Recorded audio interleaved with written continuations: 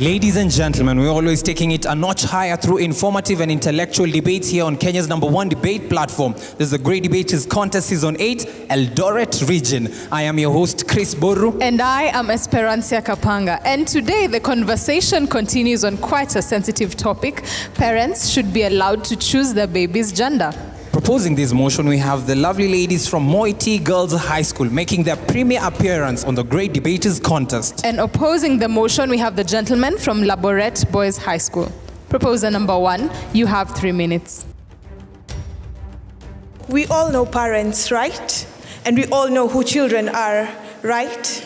Parents should be allowed to choose the gender of their children, cause why not? I am Hilda Chanel from Moiti Girls, and I strongly propose the motion that states that parents should be allowed to pick the gender of their babies. Okay, my first point is that parents should be allowed to pick the gender of their children because the parents, after knowing the gender of the child, will love and have compassion towards that child. As for those who have gone through the set text, Blossoms of the Savannah by Henry Olekulet, the last-born daughter of Ole Kaelo, who was called Resian, was resented and was not loved by the father, and she grew up having hatred against herself. She did not love herself. She did not have that feeling of joy, and she did not have self-love for herself, and she grew up bewildered and very awkward to deal with. And if Ole Kaelo was given this opportunity to go and pick the gender of the child, Ole Kaelo would have chosen to have a male child, and all this torture that Resian would have undergone would have been prevented by Ole Kaelo having the opportunity to pick the gender of the child. My second point is that if a family sits down and decides that, okay, we are going to have this child, and I want this child to be a male child, for example, I decide that me as the mother and the father come together to decide the gender of this child. Won't we come together and raise this child with all the love and passion towards the child that we will not abuse this child when the child grows up. We will not neglect this child when the child grows up, because we have cases and instances in the country where, as we all know, children have been abused, children have been neglected since the parents or one of the parents did not like the gender of the child. You end up getting very many children left on the street because maybe the father wanted a male child or the mother wanted a female child. You see, if we get to decide on the gender of the children, won't we be given that opportunity to love and care for this child? Because all of us know, us as the parents, we would have decided and have known that we wanted this child to be a male child, so we'll be prepared for raising this child. And when those families come together, it will prevent the families from breaking, just as I have said.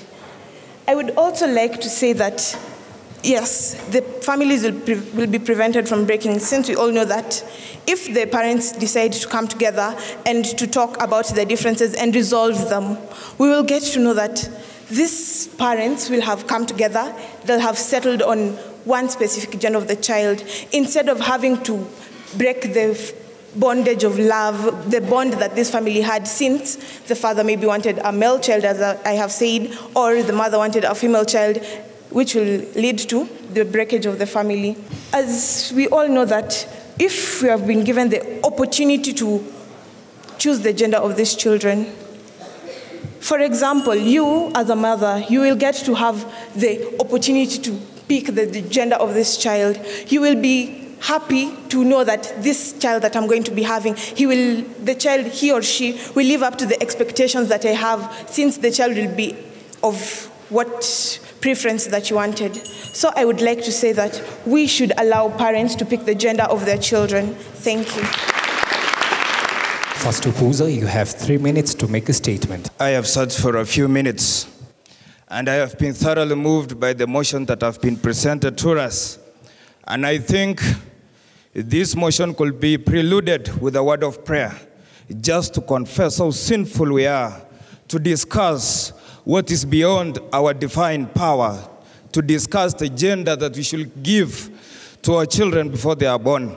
I want to define this motion simply by saying we are given now parents and marriage to be an institution like a supermarket whereby you pick the item that you want.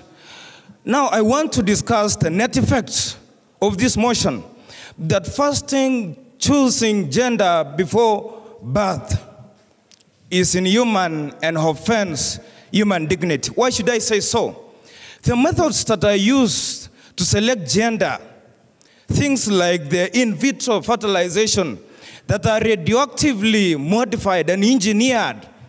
And that's why we will keep on crying and saying we have rising number of cancer, we have rising number of tumors, and very many diseases that are attached to these chemically modified things to come and alter our reproduction. That one aside, I want to predicate my discussion in spiritual terms. And I'm a practicing Christian, and I'm a reader of the Bible. I want to refer you to the book of Deuteronomy chapter 29, verses 29 to be exact.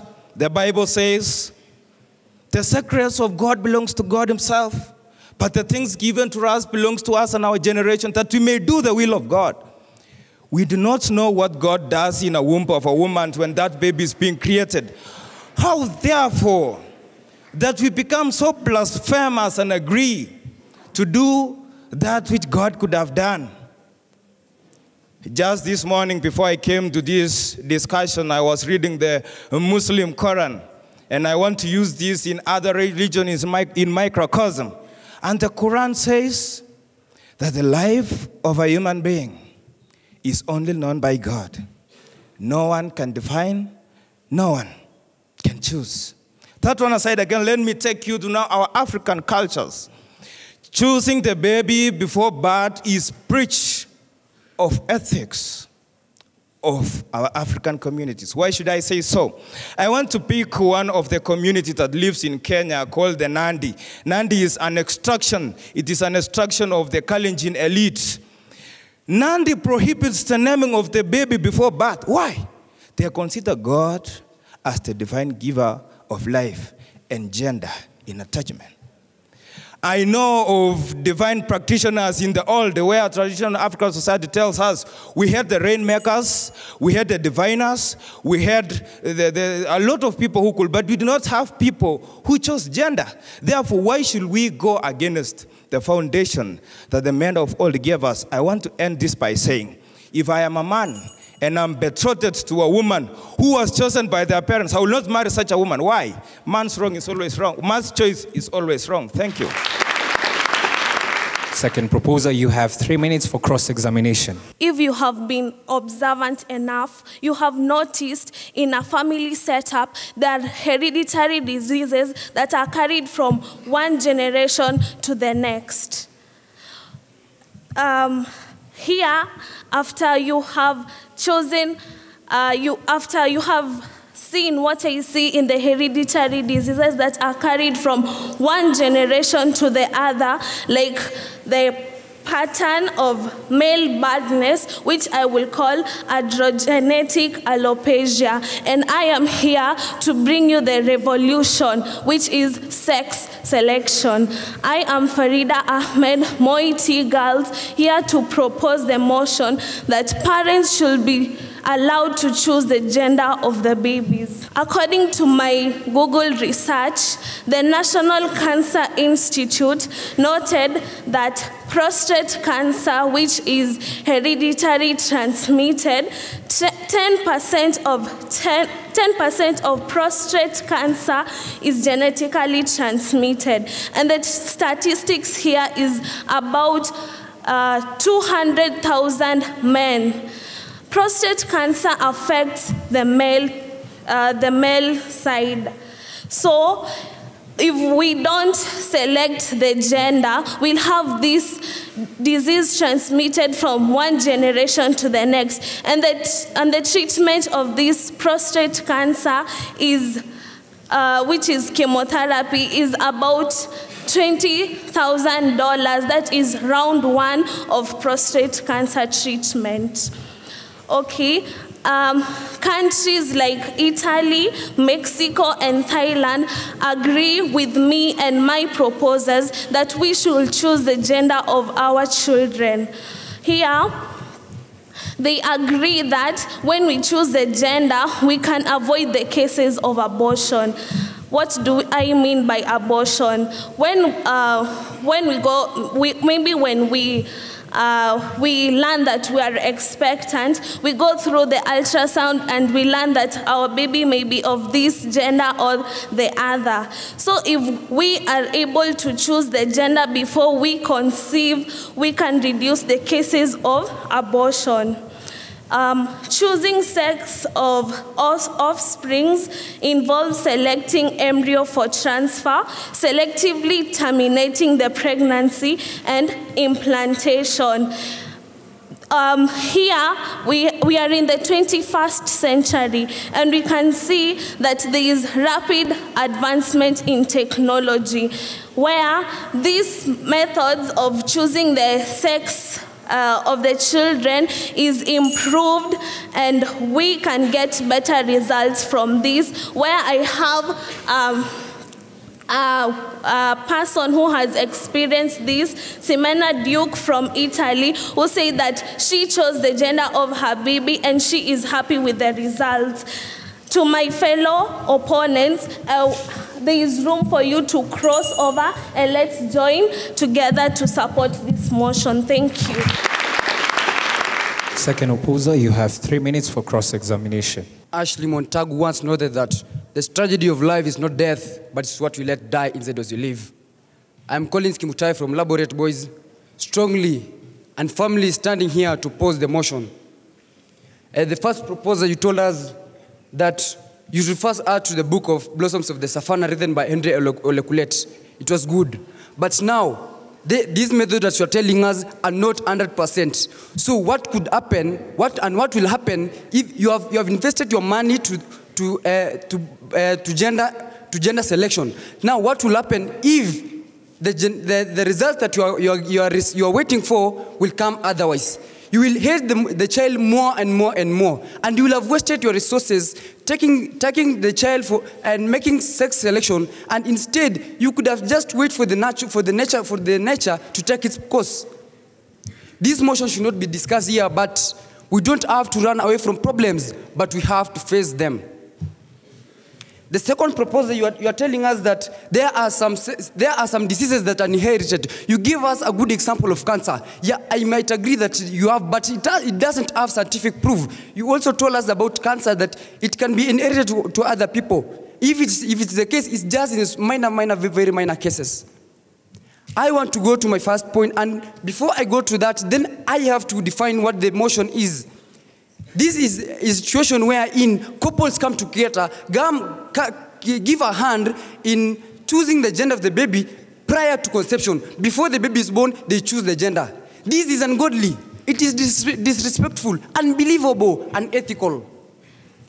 I am a practicing Christian, and in the book of Exodus chapter 16 verse 3, you will come to learn that God says, I am a jealous God. He is referring himself as a jealous God. We as humans, we want to become like God. God will punish us. Let's not do this because we are going to God's wrath. Let's escape this. Let's not go to this.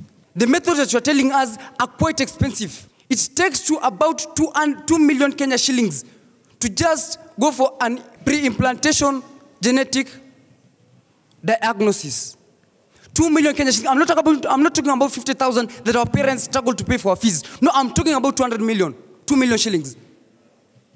We are in a third world country where development is just a problem. So where can we get that money? I am a Christian, and I am a practicing Christian.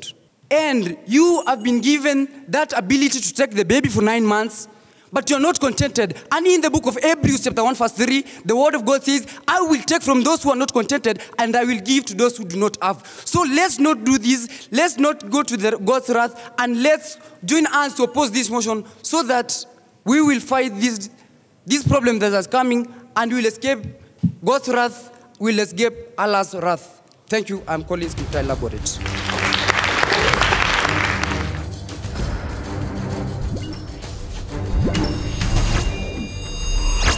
The proposers have been asked with regards to the point that they stated that 10% of prostate cancers are caused by genetically determined factors.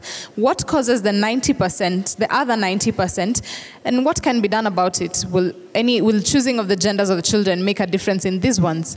The opposers, on the other hand, have been asked, what about the people who do not subscribe to the Christian faith? Where does that leave them in terms of decision making in this motion? Proposer number 3, you have 3 minutes to answer the question. What are the other causes of prostate cancer? I'll give you one, radio waves. Well, you've said, I think what you're trying to say is that the 10% may be really little. Annually, 200,000 men are diagnosed with prostate cancer. Is that little? Seriously, is that little? All those men are being affected by a disease that can be prevented. And one thing that I know is that if the parent knows that in one of their generations has prostate cancer, why dare?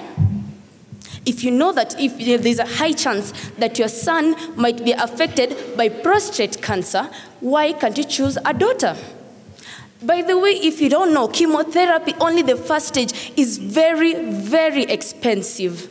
And if the family can avoid those situations, because I have a friend who actually died out of such diseases. It's painful, it hurts. And as a parent, I don't think you would enjoy if you could avoid the whole situation by choosing a girl. On to my next point. There's the effect of big families. For example, my dear, the first opposer first said, I didn't hear your name actually, I think you didn't say. You say that let nature take its course. Yeah, this is the African culture where you have to wait. You try number one. Okay, our obligation was we want to have a son. Baby number 1, girl. Baby number 2, girl. Baby number 3, girl. 4, 5, 6. Seriously, as a woman, I think that is too much. Exactly. And if I can avoid this by just choosing, I'm allowed, technology, oh sweet technology, allows me to choose the gender of my child. Why shouldn't I? If I and my husband would love to have a son, why can't I take this? They say it's expensive, but this procedure is for those who really want it. If you don't want it, there is no problem.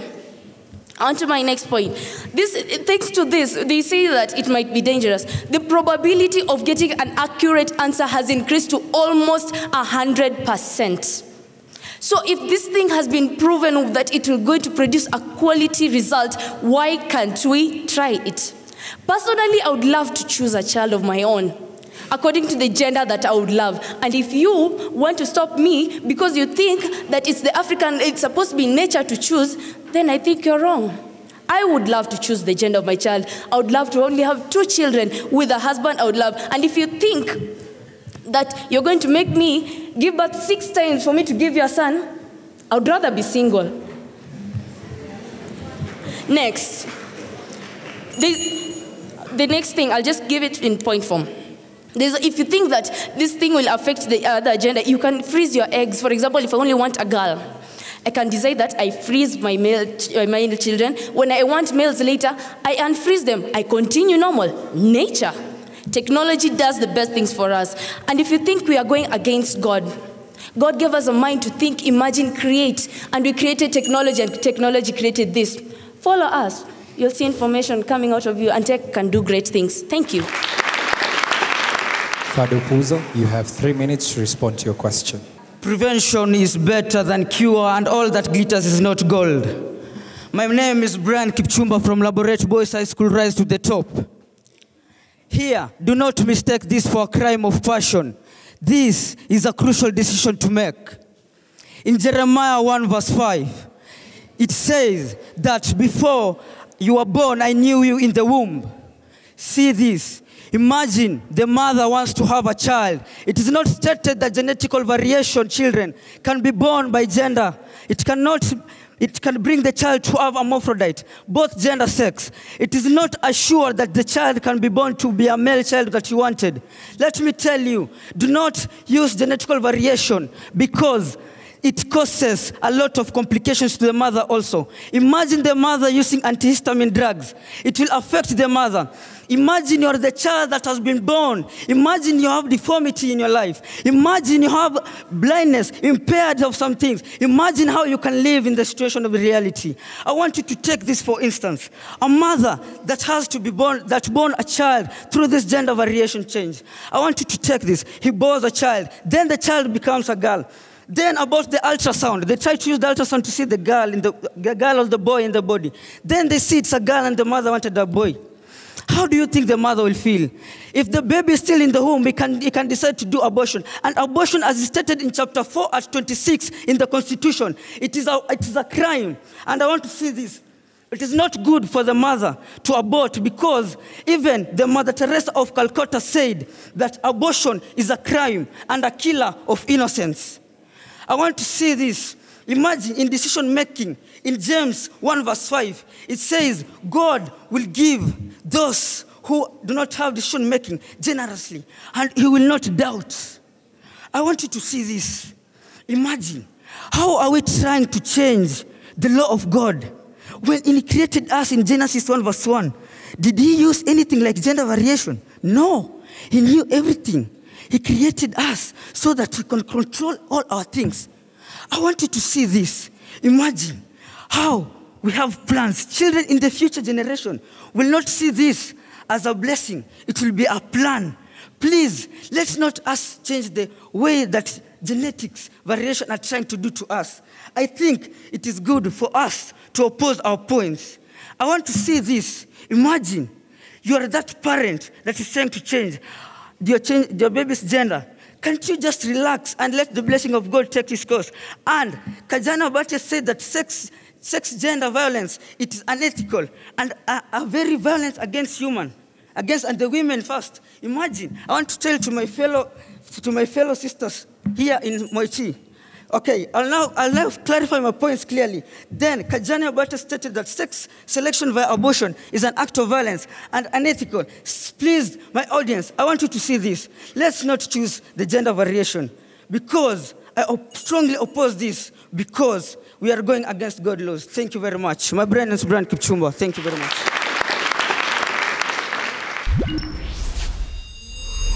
Proposers, you have 1 minute to make a final statement. Mighty girls back on the floor. Oh, sorry, I did not introduce myself. I am Agi Faith. First of all, my dear gentlemen, you've been constantly saying changing gender, changing gender, changing gender. It's not changing, it's selecting. Next, there are other methods other than abortion for choosing the gender. You can go for PGS, and that's a very safe method. Or even the freezing method, or even test tube babies. It's not a must. You say you are godly people, yet you're saying abort. One commandment that my mom always told me, do not kill in any way. Abortion isn't that killing. And you're trying to avoid that. And by that, what I say is, if I can afford to do this transaction, that is, if by all the advantages I get to have the baby of my dream, or am I the only one? Am I actually ladies? Am I the only lady who's dreaming of having the baby of my dream? The one that I want to, not the one that nature gives me, but the one of my dream. Please do agree with me, because here we are trying not to contradict nature. We are trying to make nature beautiful. Thank you.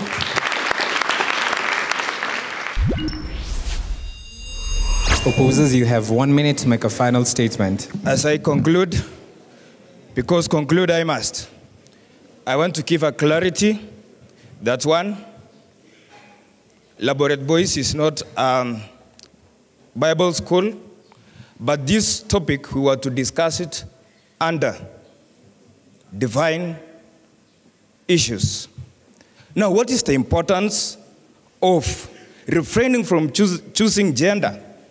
Let us reduce the number of cancers in hospitals by allowing the natural course to take. Let us reduce people sinning by refusing to choose gender. And let us not use our resources to serve our own interest by creating machines and chemicals and seeking knowledge to contradict that which we could have done freely. Faith, you're asking about my name, but you have just mentioned your name shortly before I came here. My name is Kevin Sang from Laboret Boys. Thank you.